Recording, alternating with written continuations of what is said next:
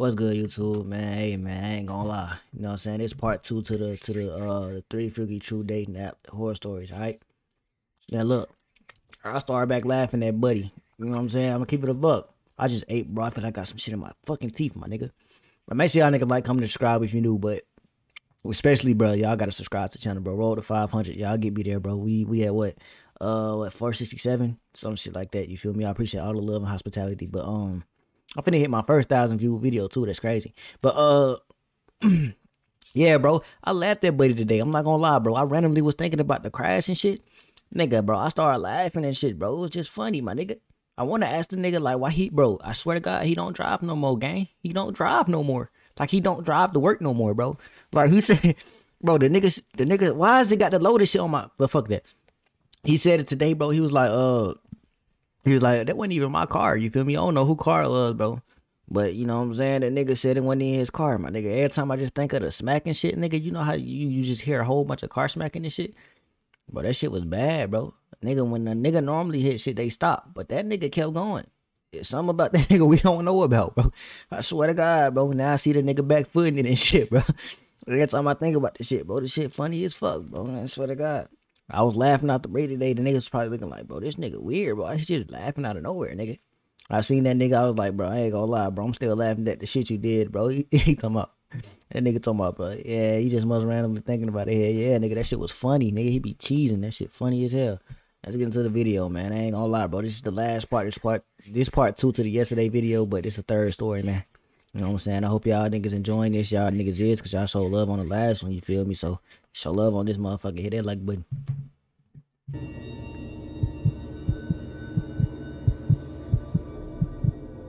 That shit had me crying today, bro.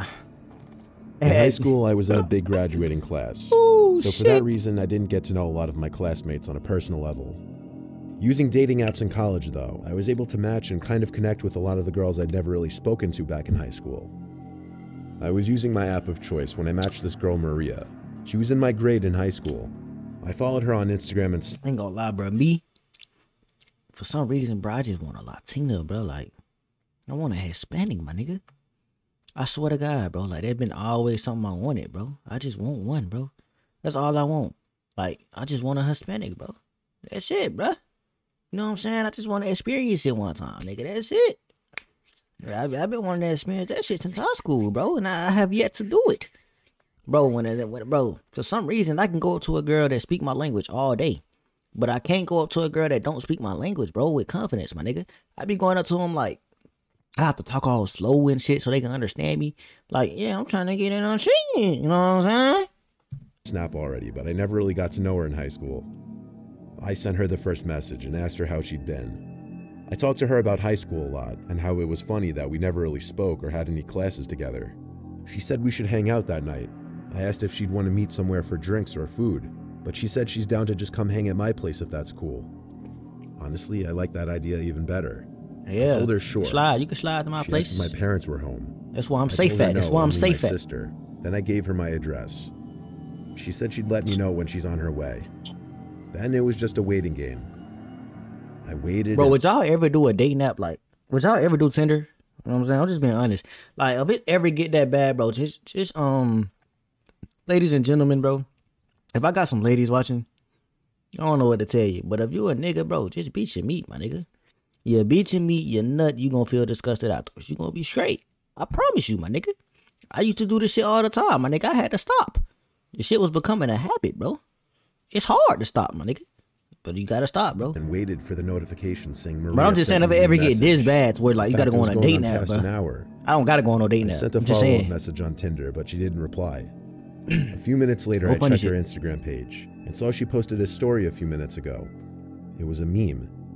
Was she ignoring me now? I checked her Snap story, which was posted within half an hour, and she was apparently with her friend, another girl from our high school. I didn't understand. Was she coming or not? I commented on her story. Are you still coming later? She opened it a few minutes later and replied saying, what are you talking about? I repeated the question, then added a reference to the conversation on the app. She replied, I don't have that app. Send me the profile. So I did, and she told me right away it was a catfish and to report it.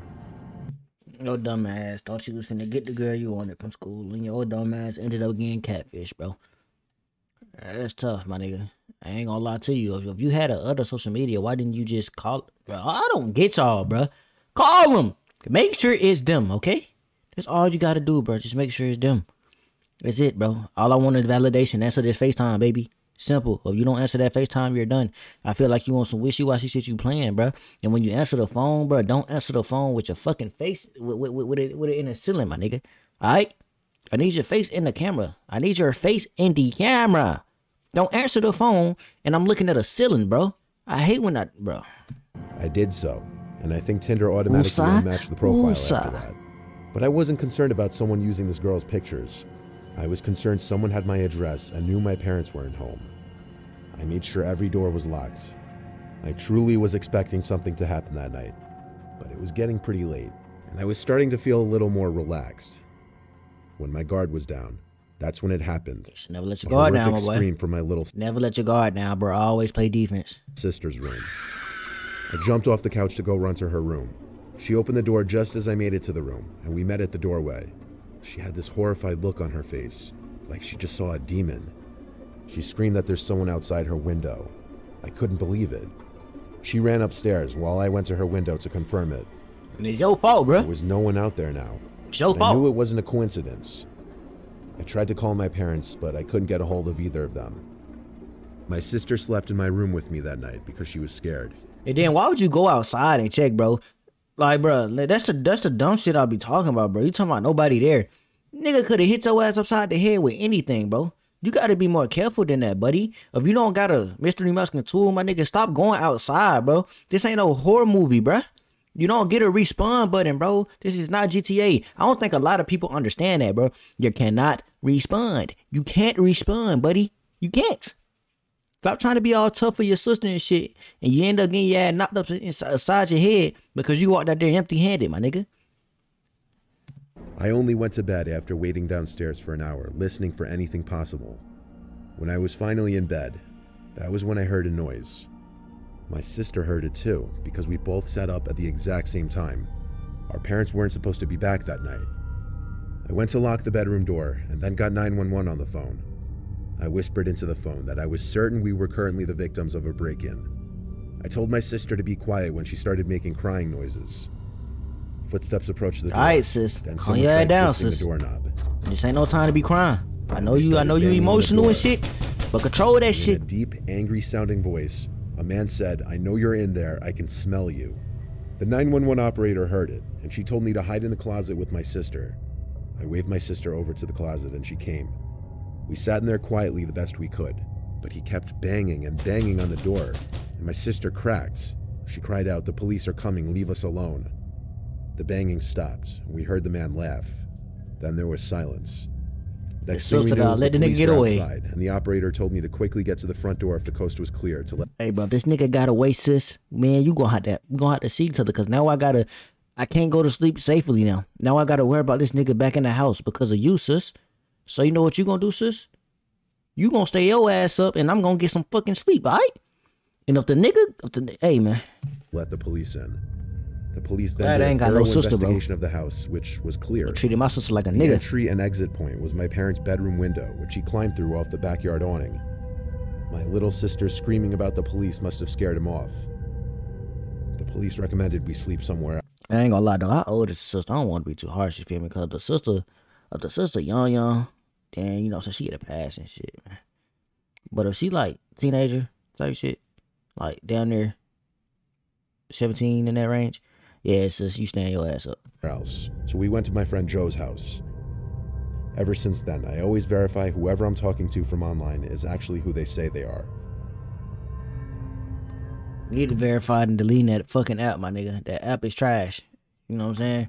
Shit like that happen all the time in real life, bro. There's nothing to play with, man.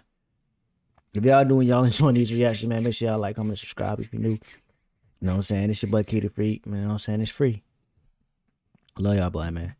I'm out, man.